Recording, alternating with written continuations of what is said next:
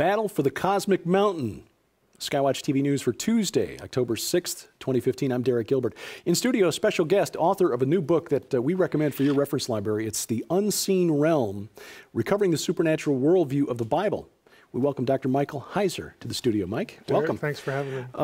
The cosmic mountain is a theme that you deal with in The Unseen Realm, and it helps to understand better what exactly is going on from basically the biblical narrative of history and also prophetically what is going to come. Prophetically, we're told that the forces of Yahweh and the forces of evil will meet for a final apocalyptic, cataclysmic battle at Armageddon, which traditionally we've been taught is the Valley of Megiddo. How does that square with a real understanding of the cosmic mountain? Because it's the Valley of Megiddo. Right. What's going on here? Yeah, how do we get what this? What happened in the mountain? Yeah. Well, the short answer is that the final conflict, again, what we think of as Armageddon, is not going to take place at Megiddo. And we know that, again, from a number of reasons in the biblical text that I get into in considerable detail in the book. But for those who the cosmic mountain idea is new to, basically this refers to Yahweh's living space, Yahweh's domain. And where God lives, that is where his counsel is, because that's how he runs the cosmos, again, with and through his divine counsel. And so you get, again, certain accrued terminology to that idea in the Old Testament. And one of those terms, let's just talk about two of them that are kind of important. One is the heights of the north. Okay, in Canaanite literature, the heights of the north, the Yarkatei Tzafon in Hebrew, was the domain of Baal and his council. Now again, everybody in the ancient world sort of knows who Baal is. He's this sort of ubiquitous figure. But in Ugaritic literature, that's the literature of ancient Syria, a specific city in ancient Syria, this is mentioned several times, again, as being the dominion of Baal. And Baal in Canaanite thinking is the sort of the top guy. He is actually called the king of the gods, again, under the sovereignty of El, but nevertheless, he's the one who runs everything. Well, in Psalm 48, we actually get Zion referred to as the heights of the north, the Yarkatei Tzafon. And if you're familiar with the background material, you might say, wow, what in the world is the biblical writer doing using a term that's associated with the place where Baal lives and runs everything and sort of transferring it over to Zion? Well, it's important because the biblical writers do this a lot. They will take phrases from Canaanite literature or concepts that the people living during those times would have known very well and incorporate them into their writings, and then they displace Baal. They displace the deity. They dismiss him, okay? Basically kick him off the throne and then put Yahweh, the God of Israel, on it. So this is why, Zion is called, the beautiful city in the heights of the north and all that stuff, because Yahweh is the one who runs the cosmos, runs everything from his cosmic mountain. It isn't this flunky over here, Baal. Well, that becomes important when you look at Revelation. We're told that John is explicit. He says, in the Hebrew tongue, the place is Armageddon. If you actually dig into the original text, past the English, you find out that you have two terms there. Har is the first syllable. Okay, Har means mountain. And then you think, well, MGD, that must be Megiddo. Okay?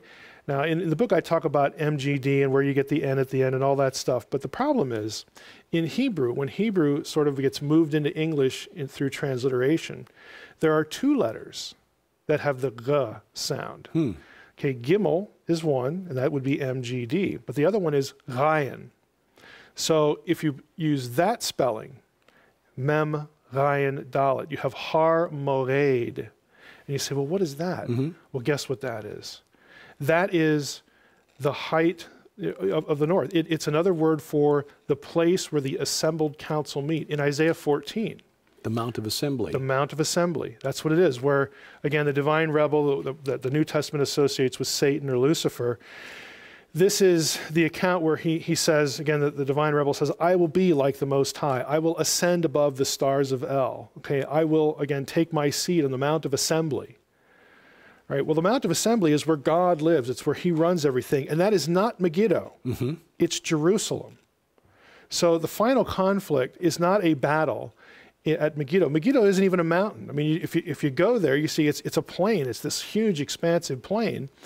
But the Hebrew term, and John says, look, this is a Hebrew term in the Hebrew tongue, is Har Mored, the Mount of Assembly. It points to Jerusalem as the place that's surrounded. We get that later in Revelation, where the forces of evil are surrounding Zion, again, for the sort of all the marbles shooting match. In the unseen realm, you kind of unpack the divine council paradigm, the understanding that God is one of a pantheon of gods, but not in the way we might understand a polytheistic pantheon. He is like the Most High, and then there are other lesser Elohim, lesser gods, if you will, small g gods. How does that conflict play out in the New Testament, and how would we recognize this concept in our own world today? Yeah, it plays out because in Psalm 82, again, that's sort of the textbook example. In the very first verse, God, Elohim, is presiding over a council, an assembly of Elohim. That's where the concept really, takes hold. And that is part of, because of what's happening in the Psalm, God is judging these other Elohim who are over the nations but are corrupt. That goes all the way back to Deuteronomy 32, 8, and 9, where the nations were assigned, allotted to the other gods and the other gods to them. Again, it's part of the judgment at Babel. When the nations are scattered, God essentially divorces them. He disinherits them from a direct relationship with him, and he puts them under the authority of the sons of God, Deuteronomy 32, 8.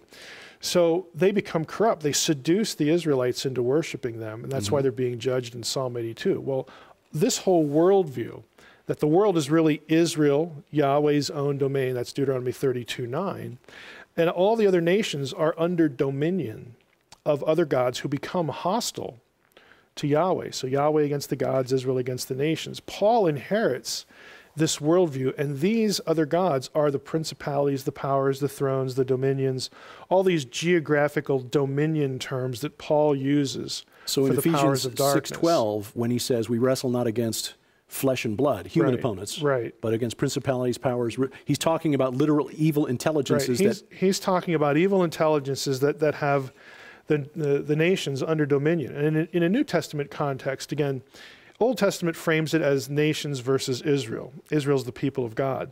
The New Testament, again, that sort of fades into the background, because you have the church, which is this circumcision neutral body, Jew and Gentile. And so then the conflict becomes really everywhere that the presence of God is, and that's in believers. There's spiritual conflict wherever they are, not just, again, in the 70 nations that the Old Testament writer knew that are listed in Genesis 10, but everywhere on the globe, God's plan is to use believers to take dominion over every place. Again, not just what we're restricted to in the Old Testament worldview, but every place. Again, the advance of the kingdom of God is framed really in spiritual warfare terms. We're used to hearing about the kingdom of God and doing nice things to your neighbor and witnessing to people, and those aren't excluded, but the Bible actually from the get-go frames it in terms of a spiritual conflict. And it all culminates at Zion, God's cosmic mountain. Right, that is the final conflict, again, for all the marbles. It brings the conflict, the biblical narrative, into sharp focus. We recommend this book. It is now available, The Unseen Realm, coming soon to the SkyWatch TV store. Dr. Michael Heiser is the author. Mike, thanks for your work. We appreciate the opportunity to talk with you. And thank you for watching as we keep watch. I'm Derek Gilbert, and this is SkyWatch TV.